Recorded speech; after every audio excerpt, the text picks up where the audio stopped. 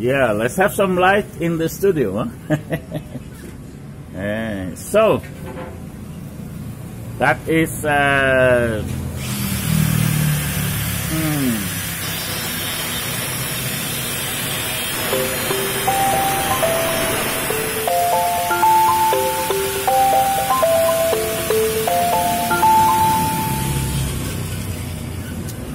that's it. We are here in the morning, and Captain is here with us. Unfortunately, it's quite noisy right now. Hey, mister. I am wearing the shade, so he also wants to be in style, huh? Like a real Italian mafioso, huh? Have you been in Italy, by the way, Mr. Captain? Yes, several places in Italy. Trieste, Palermo, Taranto, La Spezia, Livorno, Genoa, and Rome. Oh my God, I have only been in Rome. Hey, by the way, can you open this one for me? Yes. Look, this man, he is a captain. And in the background we have a welder.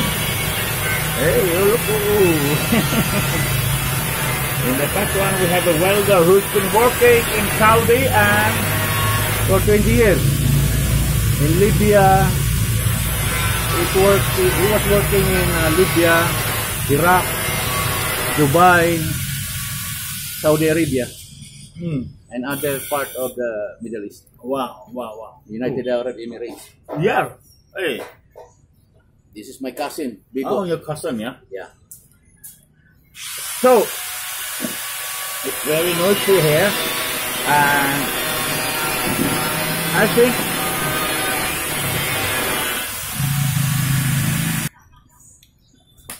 Yeah. so. Anyway, that is our morning. Some people like coffee, but me, I like beer in the morning and beer in the day, noon, and beer in the evening. Yes. What about you? It's good. Yeah. Beer is good. Yeah. So you were in Italy, but what really made me want to interview you is that you actually have been in my birth country, which is, my birth country? Cameroon. Yeah, Cameroon, huh? Yeah. Hey. I've been there several times. Wow. In Africa. I travel around the world for 30 years. 30 years, huh? Yeah. Mm. From ordinary seaman to captain. Wow. Did you work on Norwegian ships? No, but I've been there in Oslo. I've been there in your place. I've been travel in Europe, in Ireland, England, Germany, Poland, Norway, Russia, Ukraine, France, Spain. Wow, Italy, you could actually Portugal and Spain, yeah. See, Where in Portugal? Romania, Bulgaria. Ah, Romania. Hey, I was a missionary in Romania. I speak vorbesc românește. I speak Romanian. Hey, what do you think about Romania? Romania is a good people. And good food, huh? Good food. Oh. Usually the European people are good people. They are good people. But the Filipinos are the best. Yeah, we're the best. Yeah. We're the best worker in the world. Yes. Also the most friendly. Also the most friendly, huh? Before we start work in a seaman's life abroad, the European said that we are so small. Yeah. We're small But you're people. not small. Your Honda is very big. You see? Honda is very big. We're small people, but later on they realized, the European people, that the Filipino people are hardworking. Oh yeah. Hardworking. That is the hard worker right there. Hard worker. Huh? Seaman, any kind of job, nurses. And the ladies are very clever. Yeah, like you say, nurses. They are. They're nurses and some other any kind of work that hired by other country, the Filipino excel their ability and talent Oh yeah. and hard work, especially hard working. And you're so blessed because most of you even speak English, huh? Yeah, we can speak English. In Asia, we are the one. I know, because I've been living several years in Thailand. In Thailand, even you try to ask somebody, is that the bus that is going to Bangkok? Huh? Hey, they don't understand anything. They don't understand. Because, Hey, look, is that your cat? this is my visitor's cat. He visits with me. I think she's pregnant. Ah, pizza. So anyway, the reason why I think I want to make several interviews with you, but I really want to ask you about Duterte, because you told me when I met you that you really love Rodrigo Duterte. Yeah. And so many people in the Philippines, they love him so much, yeah. Yeah. But then some media, especially the Western media, they hate him. They say he's a killer and blah blah blah blah blah blah. So, and of course he's a killer. We know that he's a killer. But he actually, you told me he graduated here in Digos. Yeah, he was graduate in Holy Cross College of Digos. Because at that time there was he was studying in Ateneo de Davao and molested by the priest. And the priest was American, right? Yeah, the priest is American. So he sling it, the priest, and then the priest got angry with him because of he slinging the, you know. He took a sling at the priest? Yeah. I already love Duterte. Hey, yeah, Duterte, if you because, see this, the priest is what we call it, molested him during confession day. Yeah, the confession. Anyway, we can talk many hours probably about this. But why should people love Duterte when they call him the Punisher and all kind of stuff? You know, he had death squadrons in Davao. They say that he killed many people there, and that's why he eradicated crime, huh? No, President Duterte is the one. He is not the one who said that Davao Death Squad. That is the media. The media make some name for that. It's not Duterte. Yes, of course, Duterte is not a killer. He is a punisher. He will punish you. But he will not kill you, huh? According to your to the story, yeah. According to your crime committed. No, but in my opinion, according to the Bible, the government has the right to punish and to kill if the crime is serious, right? So it was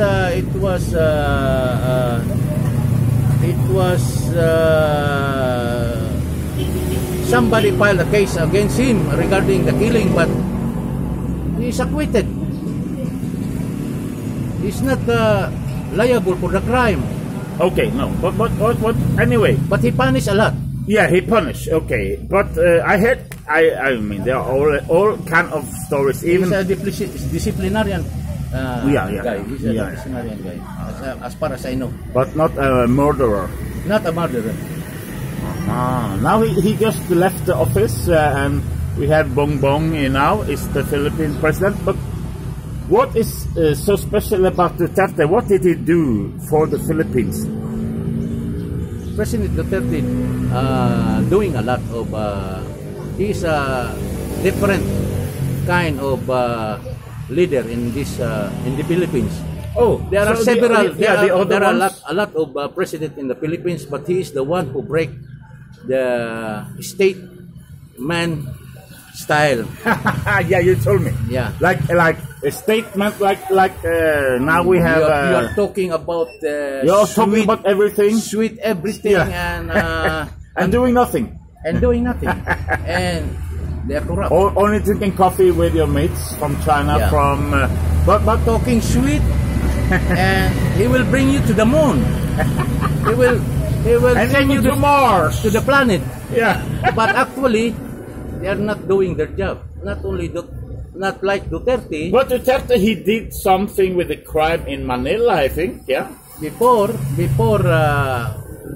Duterte, there are a lot of presidents. Oh my God, the crime, the drugs is everywhere in the Philippines. When Duterte comes, the drug addicts surrendered. Around 16,000 people surrendered, and the crime until such time that end of his term, 50% of crime was reduced from 100% to 50% reduced, because the drugs not totally. Nobody say it's very safe now in Manila. In Manila, in whole Philippines is safe because they are afraid. Because I will tell you, when I was first time in Davao, Mindanao, it was in June 2016 when he was inaugurated, Duterte, and I realized, Davao City, everybody respected the law. Yes, of course. Yeah. Because in Davao City, we are the only place in the Philippines discipline.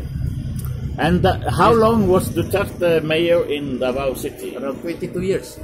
22 years, yeah? 22 years, no losses Yeah. in the politics until such time he became a president.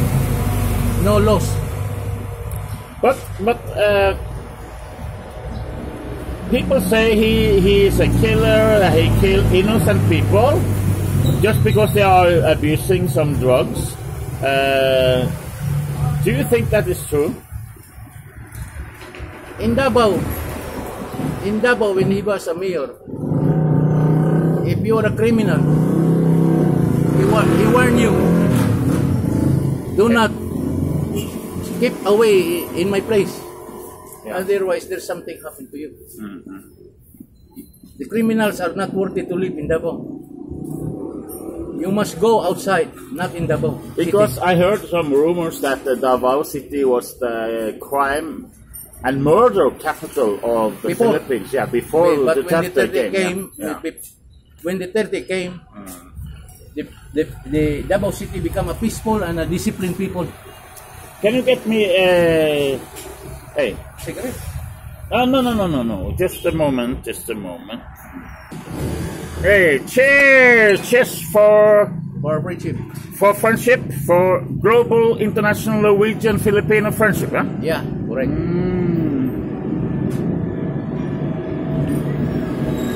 So, you know, when President Duterte ran for president, so most of the people in the Philippines doesn't know him.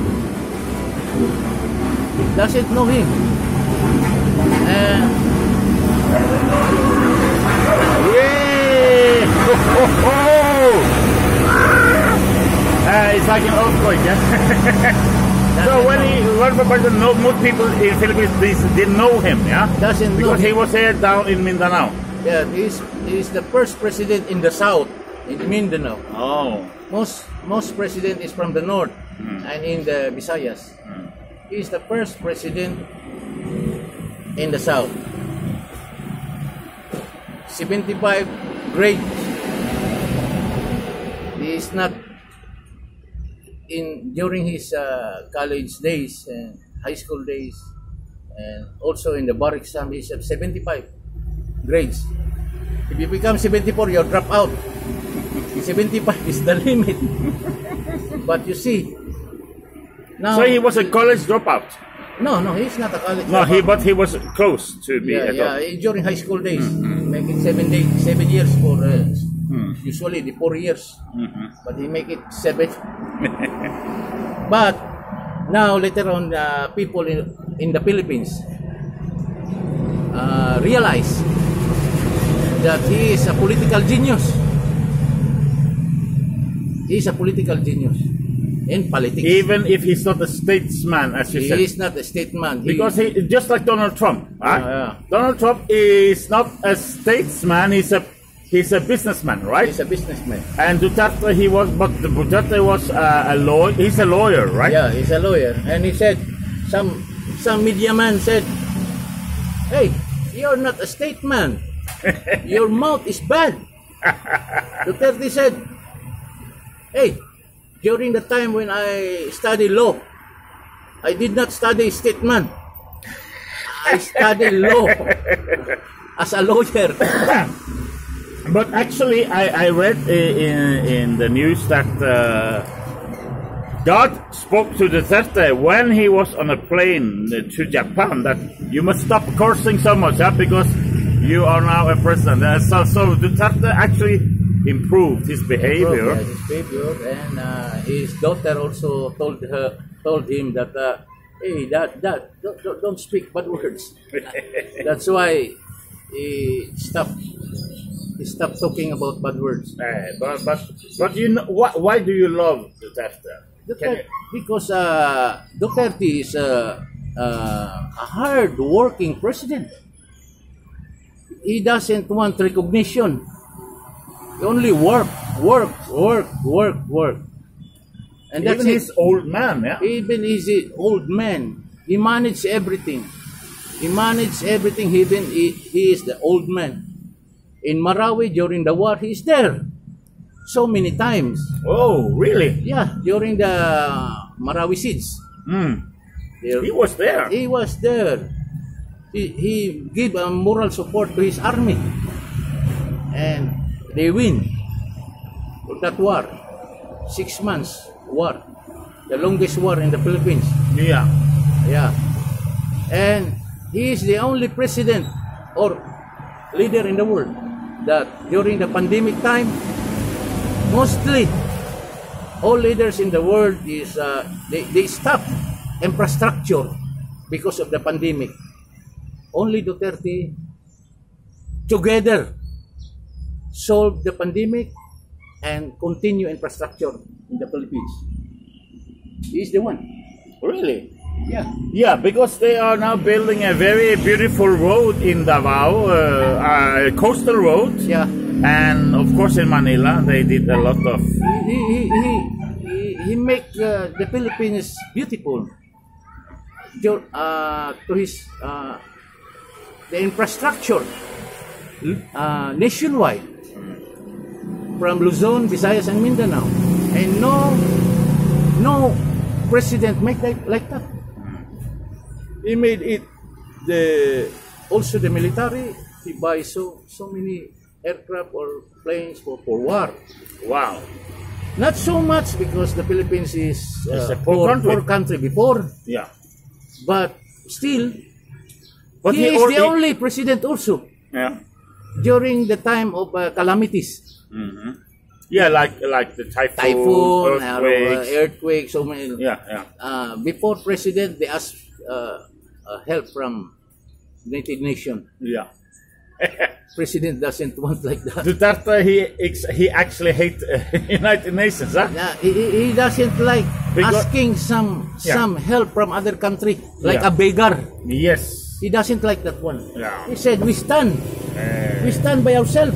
Yeah, he's a proud person, yeah? We are,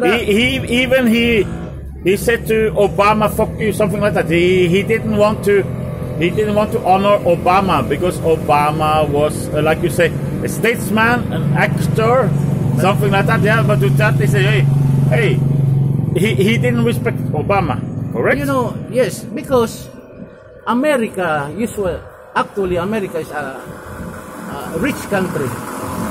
But what happened to them? They like so much to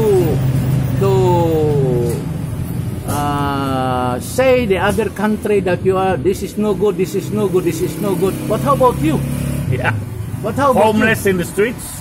Homeless in the streets is everywhere. I saw that one because I am a seaman. Yeah. I've been in New York, Newark, California, Louisiana. Huh?